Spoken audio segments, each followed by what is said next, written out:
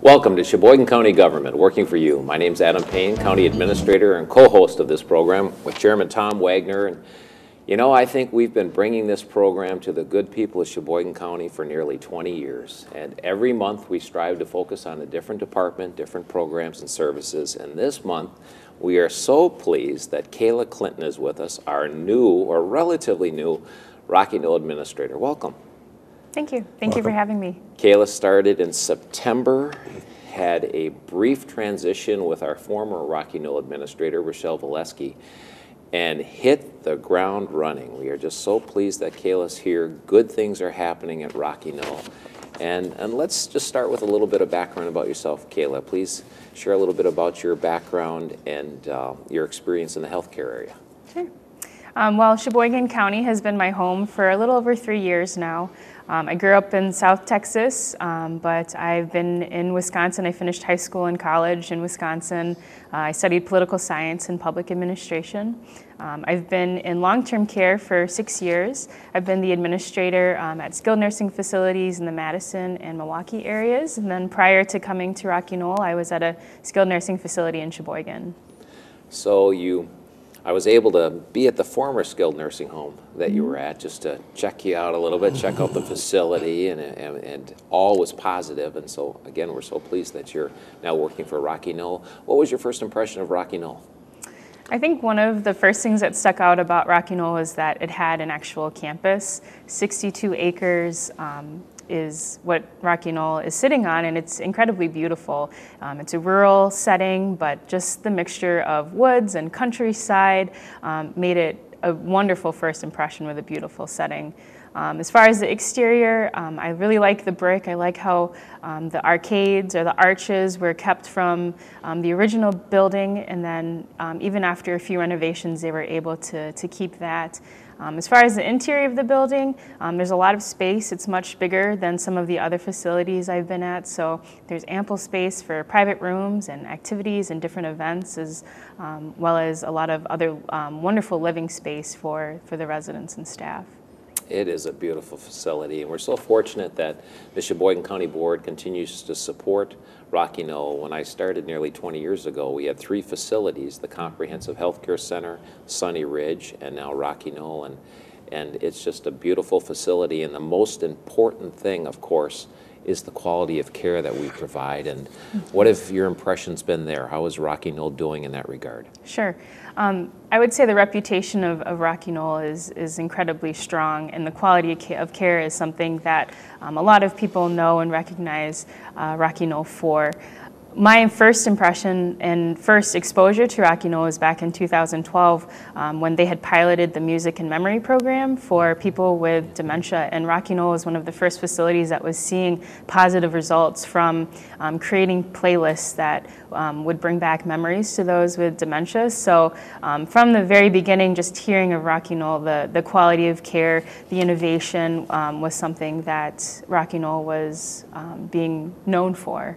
Yeah, and I've personally had family members live and pass away there. In fact, one of my distant cousins, I think, was the oldest male resident to ever live and pass away at Rocky Knoll, and it just has such a good reputation in the community. And as people make those decisions, you know, we hope as we go through life that one day, you know, if things go as planned, we'll be working with our loved ones and possibly looking for a good skilled care facility. And how do people make those decisions? I know one of the methods is to go online and look at some state survey results. Mm-hmm. We recently regained our 5-star quality rating from the Center for Medicare and Medicaid. That's a quick tool that you can use that compares the quality of nursing homes. It's measured, there's a couple of different measures, from staffing to quality measures to how facilities have performed on annual inspections that determine that 5-star rating. I think in our community, a lot of it is word of mouth. People choose our facility because they have had neighbors, family members, or loved ones that have been at that facility and have had positive experiences. So it's a combination. It's also specific services. Different skilled nursing facilities specialize in different areas. And then the setting too. A lot of times it's nice to be closer to family, but we've also had people choose Rocky Knoll because of the beautiful setting. Years ago, I used to hear some people say, well, I live in Sheboygan, I can't make that long drive out to Plymouth.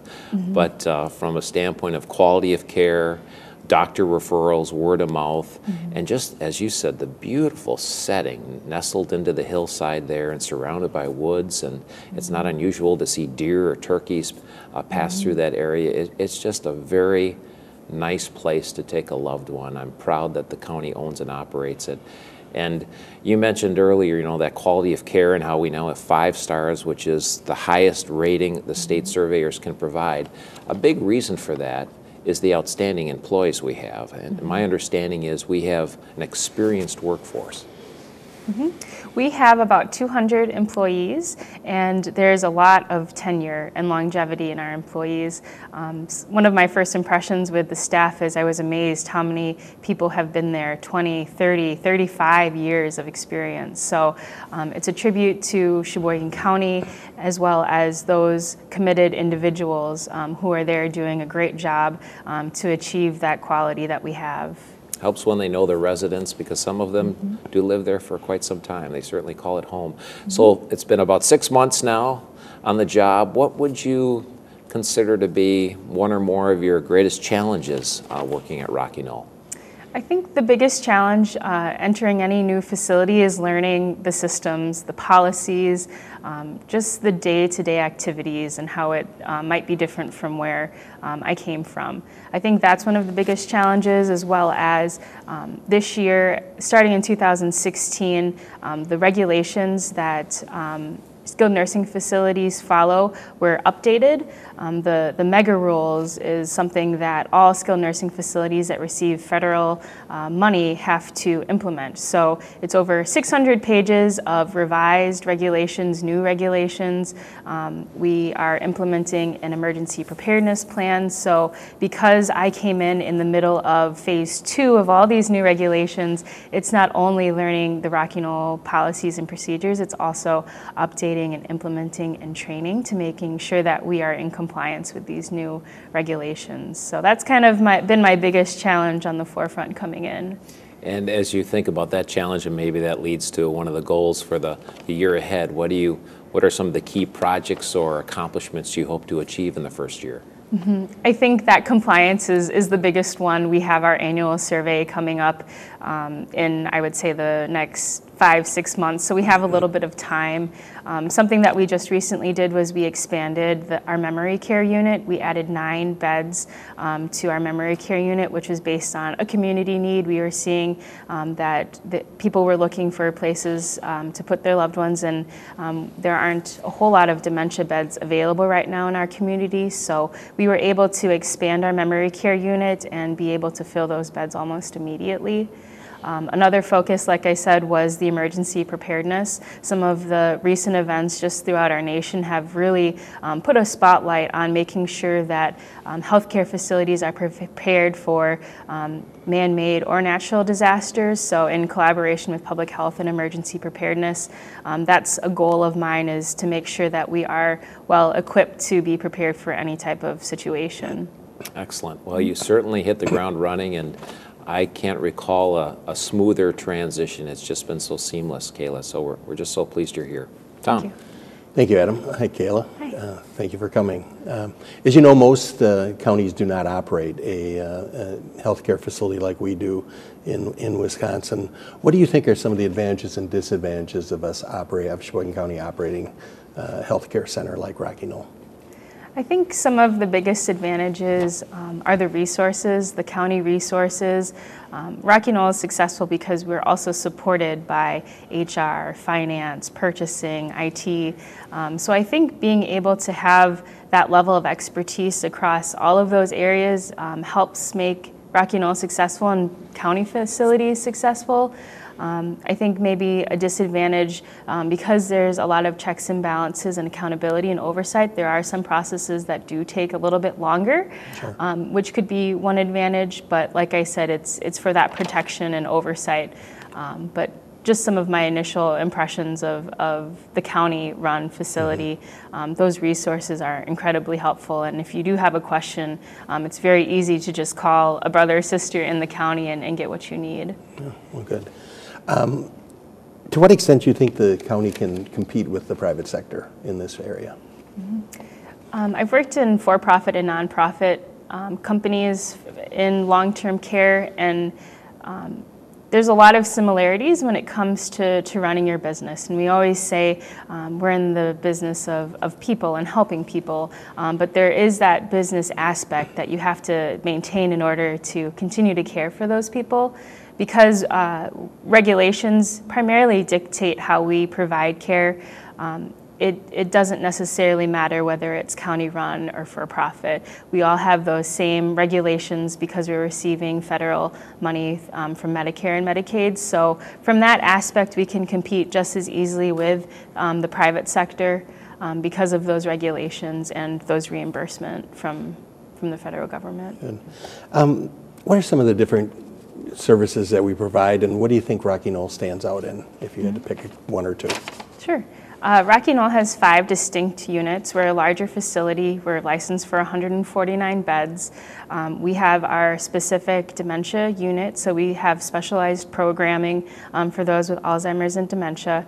We also have a behavioral unit or psychiatric care that we provide, which also might be different than other skilled nursing facilities. And then we have our short-term rehab unit, so your hips, knees, ortho. We're able to do rehabilitation for those individuals to go home. Our other 2 units are kind of your traditional long-term care. There are clinical needs, but we do have 2 units that are able to accommodate someone who might need nursing care, whether it be 24 hours or just the occasional assistance. I would say what stands out for Rocky Knoll is we do have some specialized services in addition to those 5 distinct units. We have a TB room. It's a negative pressure room, which is fairly unique and you don't see a whole lot of. That allows us to take someone or treat someone who has active tuberculosis or a highly contagious respiratory illness. We also can accommodate bariatric people, so we have all of that equipment to be able to accommodate those needs as well. And Tom, if I can interject, Sure. my grandfather actually was at Rocky Knoll when at one point it was built as a TB center, way back in the day, and fortunately he was able to come out of that. My mother recently was at Rocky Knoll a couple of years ago, in the recovery area, rehab for a double knee surgery. And my mom's a former school teacher and pleasant yet tough. And I was really interested in hearing her feedback about the facility because I knew she wouldn't pull any punches. And she was very positive about the staff there, the quality of care, the food. I think that's really improved over the last few years in particular. I've heard wonderful things about the food there, but that just warmed my heart that she was taken such good care of and really felt good about the facility. So it really is a full-service facility serving a lot of needs in this community. You know, I would agree with that. I live in the city of Plymouth, so it's not that far from Rocky Knoll, and I certainly hear people because they're even volunteers who go out there to help out. You know, they're close by, and I hear many positive things frequently about Rocky Knoll. So you mentioned that we have I think 144 beds is what we're licensed for. Is that correct? 149. 149. And how many patients or residents do we have right now? We're currently at 134 residents, so about 90% occupancy. Excellent. And how does that, a 90% occupancy, is there any standard relative to that? Maybe not, but that does matter. how many people we have. Occupancy definitely matters. Because skilled nursing facilities pay a bed tax for each bed, the occupancy is very important just as you manage your business. So there are opportunities if you aren't able to operate at a higher occupancy rate to delicense some of those beds. But in our case, I know we have begun that process. We've settled at 149, and because we've been able to run consistently high, that's been a good number for us. That helps the bottom line at the end of the day, right? What is your total budget, and how have you been performing? How have they been performing in the last 5 years? Sure. Our budget is $13 million, a little over $13 million. Over the last 5 years, I would say Rocky Knoll has been heading in the right direction with their budget. Each year we try to reduce the tax levy. That's always our focus, and to be good stewards of tax dollars that we receive.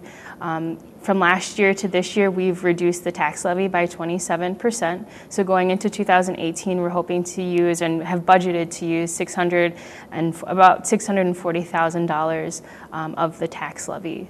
Which is substantially less than it was 10 and 15 years ago, right, Adam? It's Correct. remarkable. In 2007, when we owned 2 facilities, Sunny Ridge and Rocky Knoll, the tax levy subsidy to operate these 2 nursing homes was $6.1 million. So if you can imagine, of about a $45 million total tax levy, $6.1 million going to help support or subsidize 2 nursing homes that we don't even have to be in that line of work. So it was one of the reasons why the county board took the initiative that it did to privatize Sunny Ridge, and then thankfully, thanks to excellent management, good teamwork, and perhaps some good fortune as well, we've been able to reduce that tax subsidy from $6.1 million to closer to $600,000, and it's heading in the right direction. So it's a real compliment to everyone involved at Rocky Knoll. Thank you. So speaking of good things, and what a nice transition that is. I mean, there are probably viewers years ago who can remember when Sheboygan County owned and operated 3 facilities. We had more beds than any county in the state. It was difficult. It was a trying time for the county board to close the Comprehensive Health Care Center, which was a grand old facility, served our community well, but it was just time.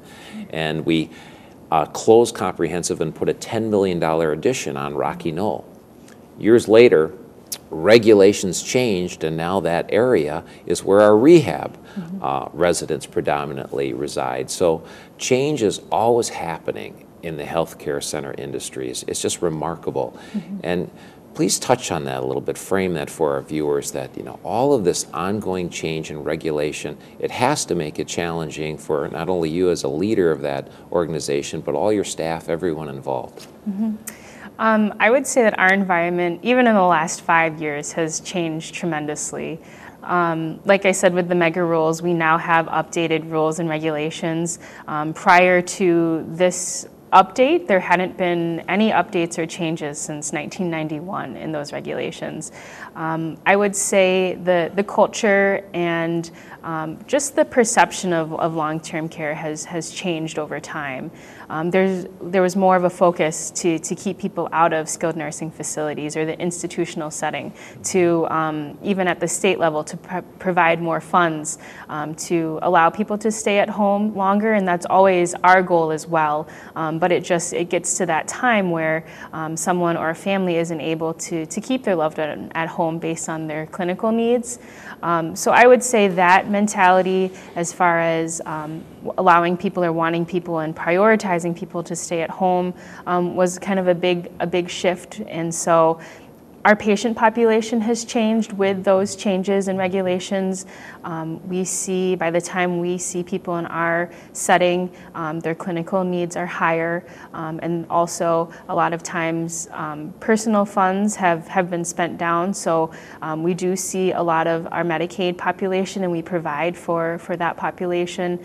So it's just those trends and the philosophy, and then our patient population is what has changed. With that, though, the goal and our regulations, they want it to be person-centered. They want it to be home-like.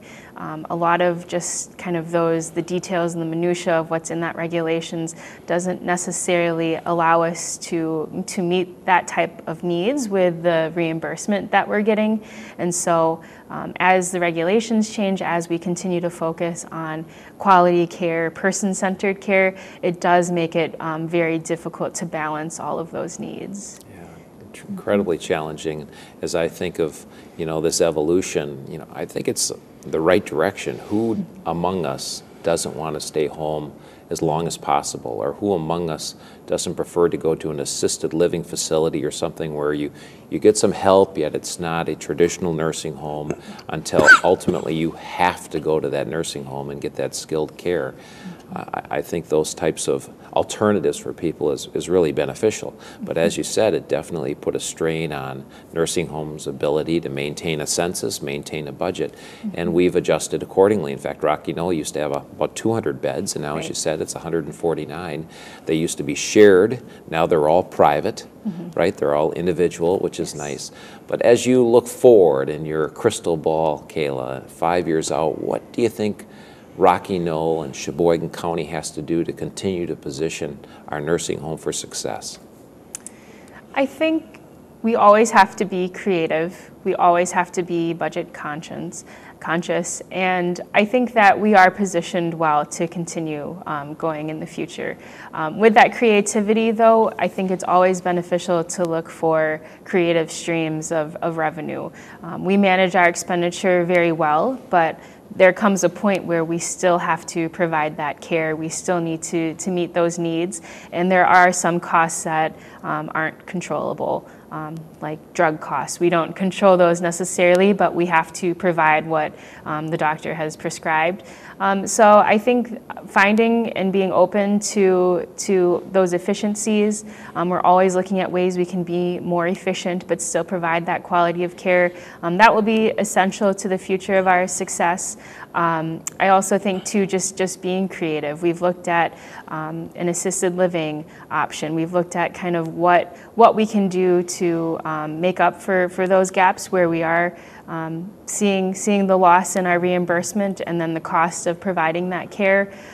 So I hope in the next 5 years, I don't have that crystal ball per se, but we continue to be open and look for alternate ways we can make up in those areas. And I know in the food service area and how meals are provided, there's been a number of changes to make it feel more like home and allow for more individual choices. Well, one of the other challenges that you're certainly facing, we're all facing, and I think most employees are facing, are staffing shortages.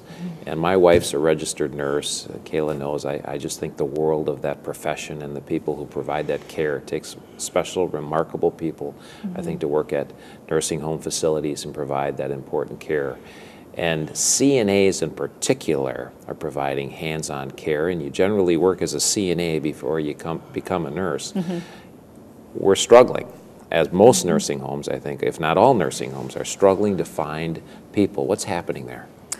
Yes, so the certified nursing assistant or the CNA workforce shortage is a huge priority across the state.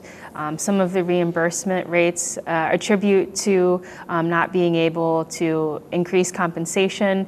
So individually, we do have a plan in how we recruit. A lot of it are forces outside of our control. Sheboygan County is very fortunate to have already a very low unemployment rate as well as ample jobs for people to choose from. So it is a blessing and a curse in that standpoint.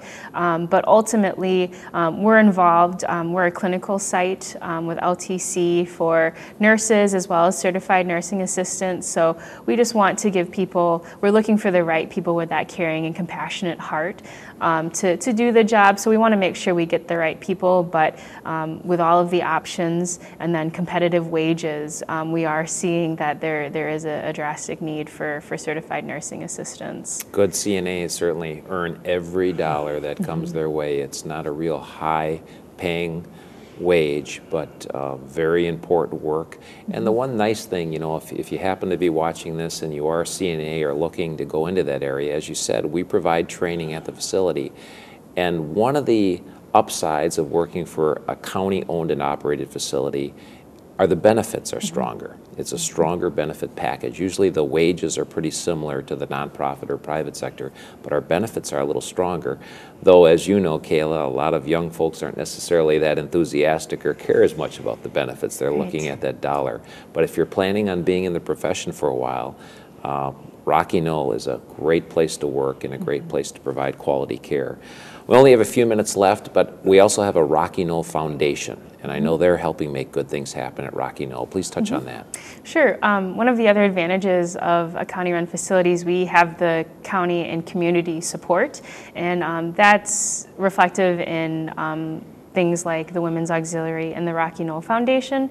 So their single focus is to provide life-enriching services and activities and material items for our residents that is separate from our budget. So they have been instrumental in providing activities and equipment for things like our music and memory program, our iPod shuffles.